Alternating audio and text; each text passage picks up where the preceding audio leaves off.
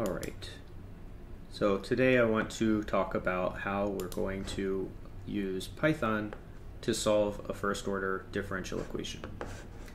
So our goal in this video is to find a solution to this differential equation defined up here, f prime of x equals 3x squared plus 12x minus 4, with the initial condition f of minus 8 equals minus 120. Then plot the solution and find where f of x is equal to 0. So the way we think about differential equations is we have this initial point, f of minus 8 equals minus 120. That is a point we know everything about it. We know the function value and where it is. And we know the derivative, which tells us where the function is pointing. So if you look in the figure here, we have the initial red dot f of x 0. That's what we know. And we are pointing in the direction of the derivative, and we take a little step in that direction. That gives us a new function value. We calculate the derivative there, take another step, calculate the derivative there, take another step, etc. So that's the foundation of numerical solvers for differential equations. And the one we'll talk about in depth today is solve IVP. So this is a relatively new function in SciPy, relative in like the last couple of years. And let's take a look at how to use it. So we have the solve IVP function. It takes a function that we'll get to what it is down here. We need a t-span to integrate over and the initial condition. All right, so the function, let's look here, solves this equation, dy dt equals f of t comma y. And ours is written really as like dy dx, so we'll have to do this translation in our heads that t is equal to x. It really means some set of dependent variables with respect to some set of independent or some independent variable. And the function has this signature, t comma y. In our case, it will be x comma y. And this is the initial value. So today we're only going to look at a single equation, but this can also be a system of ordinary differential equations. Then the t-span, this is a tuple of two values, and it is the initial value and the final value. So we're given t0, here it's minus 8, that's really x0, and we have to pick a tf that we'll look at, and then y0 is an array of the initial conditions. All right, so good morning, Laurent. It's good morning for me. So let's look at how to directly apply it. So the first thing we have to do is define a function for the ODE up here. So let's do that, def ODE x comma y, and we have to return 3x squared. In Python, the x squared is this double star, not the caret. That's a bitwise operator. All right, that is our definition of the ODE. Maybe we'll call this f prime just for being explicit, that f prime of x is equal to 3 times x squared plus 12x minus 4. All right, and then let's say t-span. This is going to be the initial time, which is minus 8, or initial x. And we have to pick a range to integrate over. I don't know what a good range is off the top of my head yet, so we'll pick 4 for starting. And then let's call it f0. That's going to be the initial condition at minus 8, and that's equal to minus 20. And so we make this just this single tuple. And then we make a solution equals solve IVP. So we're going to save the output of solve IVP in the variable SOL. So we have to give this f prime, and then t-span, and then f0. And that's it. If we solve this, then when you run it, we find that the solution is this kind of fancy structure. It says that it's successfully solved. We have an array of t values, we have an array of y values, and we can start to plot this. All right, so let's plot it. Plot sol.t, sol.y0. And the reason I do bracket 0 here is if you look at what y is, it's an array, and it's a 2D array. So we have a 2D array with one row in it, and to plot it we have to extract out this, this row here. And so that's what happens here. And let's put blue circles and make a dot. All right, so that is our solution, and it doesn't look very nice. It has a couple of points here, and then a really big step here, and a couple of steps here. And the first maybe key point to take away from Solve IVP is if you don't tell it what to do, it just does what it needs to do to get a good, accurate solution at the end point. And it's not really thinking about what happens in the middle, like what happened in this big step.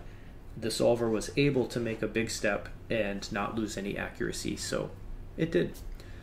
But that doesn't really help you understand what happens in here, so we have to be more explicit and tell the solver what to do. So let's remedy that, and let's evaluate the solution on a dense array of points from -8 to 4.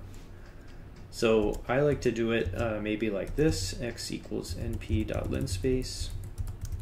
And let's unpack the tspan argument into it. All right, so tspan up here we set to be this this tuple from -8 to 4, and this little syntax star tspan will use the first one as the starting point and the second one as the end point. And now let's resolve this and add that in there. Let's see.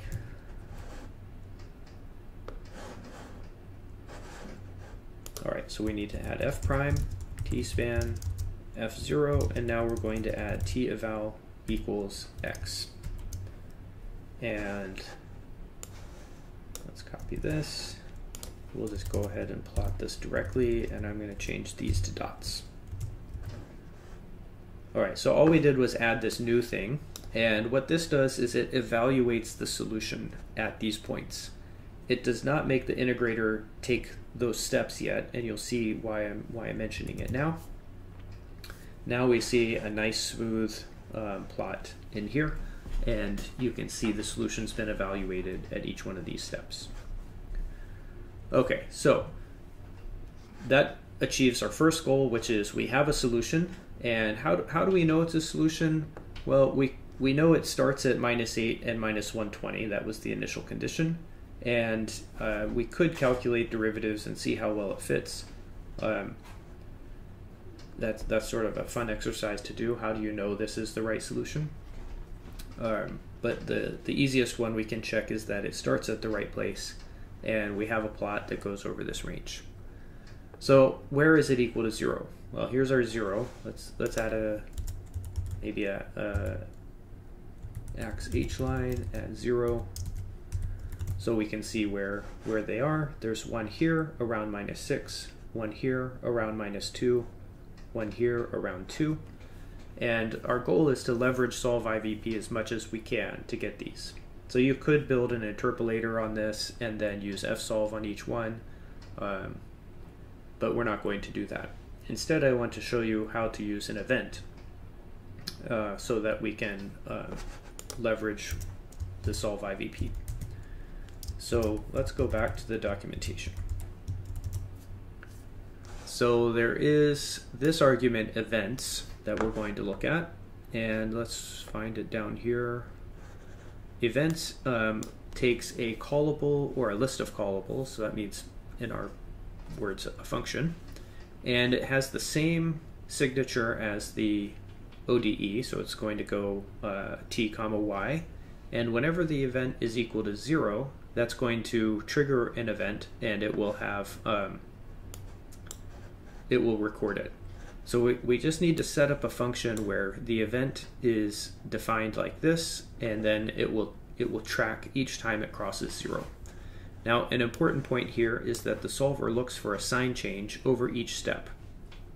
And so if multiple 0 crossings occur within one step, events may be missed.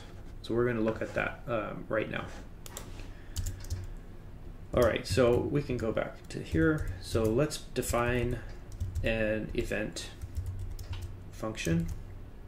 This is going to say look like this, and I want to know when is y equal to 0, so we just return y.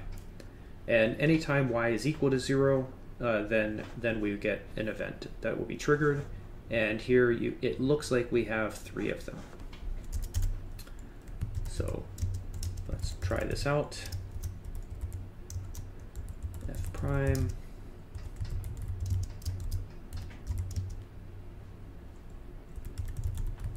Events equals event, and let's run it. Alright, so successfully reached the end, but here's a problem that we see. T events has only got 1 0 in it at around -6, and it doesn't help if we add T eval in here. That does give us 50 T points, but we still only have one event. And the problem is really because the T eval doesn't change the integrator behavior, it just evaluates it. And so if you look at what happened when we didn't do this, we only have 1, 2, 3, 4, 5 data points.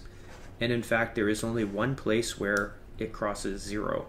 And so this is too big of a step, right? If we go back to our solution, we see that there are 3 here, but essentially it skips from here to here, and so it misses 2 of these zeros. So we have to be a little more clever and force the solver, change the behavior of the solver to not take such big steps. And the solution looks like this. We just have to give it a max step size so that it won't go further than that. So this is my favorite way of doing that. Let's say x comma h. We're going to get the step size directly from linspace by setting an additional argument, return step equals true. So I previously did not do this, and we only had x, but when you say return step equals true, this will give you the spacing between all of the x arrays. And this h then is the maximum step size that I want to use here. And what this will do is make sure that the integrator never takes too big of a step. And when we do this and run it, then we get all of these intermediate steps, and you see now that we get all 3 roots. So let's take a look now at the structure of the T events. T events is a list, and it's a list for each event function. We only have one function here, so these are the events that occurred for the function that we defined. And these are the T values, or the X values, where they occurred. Y events is also a list, and it has the Y events as an array for each one of the solutions. Now, we only have one solution, so we have to get the array for the first event, and then within the array, we have to plot the first row in here. So let's plot our solution.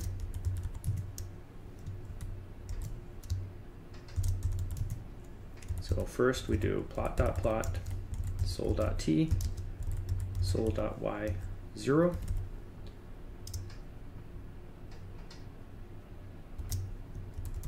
And that should give us now a nice looking solution like this. And now let's plot the events.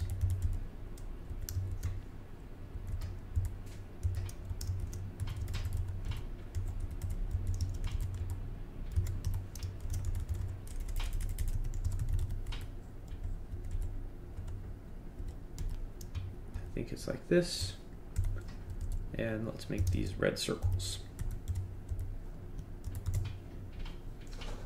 Let's see.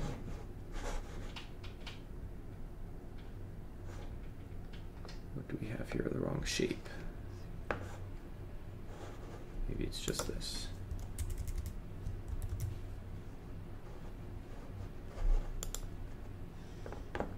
Okay. So these red circles are the 3 roots of our equation, and we can plot them or print them if you want.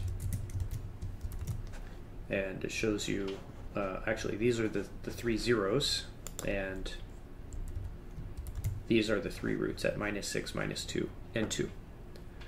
Now, if you are really skilled in numerical methods, you might recognize that we just have a polynomial that we're integrating, right? So up here, the solution to this is just a polynomial, and that polynomial is analytically known. If you work it out, it's just something like x cubed plus 6x squared minus 4x minus 24. Right, and this has you can get the analytical roots of this with numpy.roots. So 1, 6, minus 4, minus 24, and that will give us the 3 roots all together. This is just a special case, though, for the polynomial, and it's not a general solution. And what I've shown you here is that we can, in general, find solutions to equations using solve IVP. We can also use define events where we can see where the derivative is 0 and a maximum, or a derivative is 0 and a minimum, or kind of any other function that you can imagine that is derivable from the solution of the ODE. All right, so that's it for today. I just wanted to give you a quick overview in probably like 20 minutes on how to solve a first order differential equation in the form of f prime of x equals some function of x and y with an initial value. We use solve IVP for that. At a minimum, you define your function, the integration span, and the initial conditions, and then you get a solution that is at least good at the end of the interval. And if you want to have a more fine resolution, you can use t-eval that will evaluate the solution over the range. And if you want finer control over the maximum step size, then we use this form here. And that allows us to control the max step size without worrying about how big it's going to be. Now, that's a little bit, maybe it's counterintuitive. Why would you use an adaptive step size and control the step size? And it's just because we want to be able to control what we see in the output, so that we can make sure we're accurately getting all of these roots. All right, so that's it for today. Thanks for listening, and I'll see you next time.